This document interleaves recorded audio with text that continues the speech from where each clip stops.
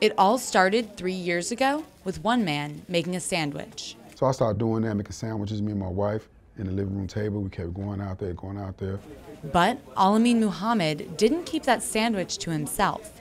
He walked out his front door and into his neighborhood and handed that sandwich to a man living on the street. Or he wasn't coming through here every Saturday, I know that I would be stagnated. Alamin understands what it's like to feel invisible. I was so hungry one time, a girl had a hamburger and she threw it in the garbage. I went in the garbage, ate out of the garbage can. You know, that's how hungry I was. And when I did that, it seemed like my whole self-esteem went down the drain. It seemed like I knew that I was nothing no more in this world. Alamin grew up in Chicago, and by the 8th grade, he was involved in drugs and gangs. He ended up spending 10 years in prison. I've seen people die in front of me, several people, a lot of people. I've been to so many funerals in my life, I lost count. He also lost the joy of life.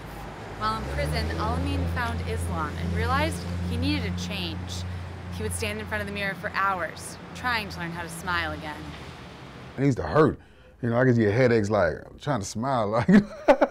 When he got out of jail, Alamin struggled to find housing or work, and he lived on the street for 10 years.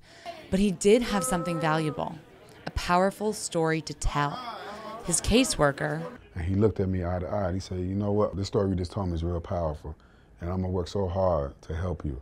One day you're gonna help a lot of people and share your story. And I looked at him, I was like, how am I gonna help a lot of people? I just live outside. Alamin started taking classes and eventually earned his associate's degree in addiction counseling. That was one of the best times of my life when I got housing, when they told me that we got somewhere you could stay. Now that he's got a home and a job, Alamin is doing what he can to help others, even if it's simply giving them a sandwich and a smile. And it's not about money. All you have to do is give people a smile, shake their hands, and notice them.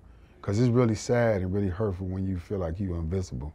Walking around every Saturday, Alamin shakes hands, poses for pictures, and gives out hugs. And he isn't alone.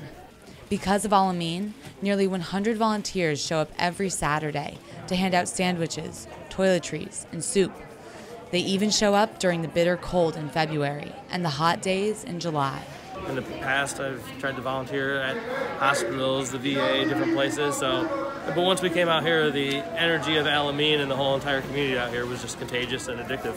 This is my baby right here. I love this man. Because regardless if I've been up all night, if I've been up all month, he's going to give me the strength to push on and do better. Absolutely. You know, so at the end of the day, like I said, next week I hope I'm better than what I am right now. Absolutely. I believe in you too, okay? I know, thank you. Every Saturday, until every homeless person in Syracuse finds a home, you'll find Alamin under this bridge, changing the world one sandwich at a time. Allison Caliguire, NCC News.